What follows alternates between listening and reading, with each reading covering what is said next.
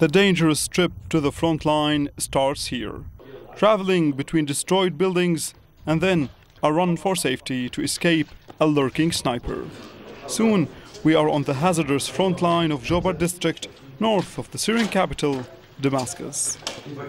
As you can see behind me, the barriers that separate the area where the Syrian government controls and the areas held by the Islamic State militants, who are less than 10 meters down the road right to my right. Despite the recent Russian airstrikes against various parts in Syria, the situation around Damascus remains very tense as ISIL is very close to the city, along with various other rebel factions like Al-Nusra Front, the affiliate of Al-Qaeda in Syria, Al-Islam Army, a radical rebel faction, and other rebel factions who are fighting for control of the Syrian capital. Here, in this advanced post for the Syrian army, the Syrian soldiers are very well aware that the Russians might be providing some aerial assistance or support or coverage for them, but the real fight on the ground will be left for the Syrian soldiers to fight it. Here, soldiers of the Syrian army's elite special forces await orders to press ahead.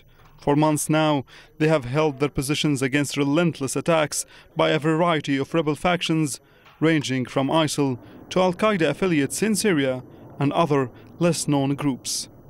But here, hopes are high that soon something could change. Militants attack us every day and we hold our positions.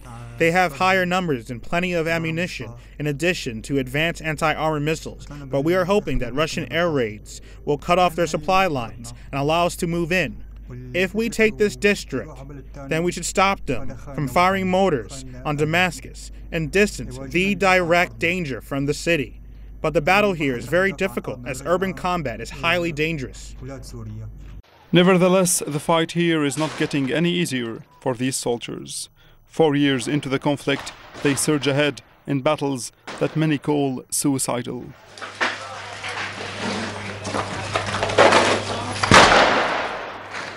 The army is trying to take more blocks from insurgents. Here, less than 2 kilometers from the capital, both sides know that they cannot afford to forfeit this fight. In this exclusive CCTV footage, the battle for Damascus rages. Syrian army tanks are making headway, paving the way for an infantry advance. The tanks use smoke to operate without being hit with anti-armor missiles, especially American-made TOW missiles. Syrian officers say insurgents have an abundant stock of this deadly weapon.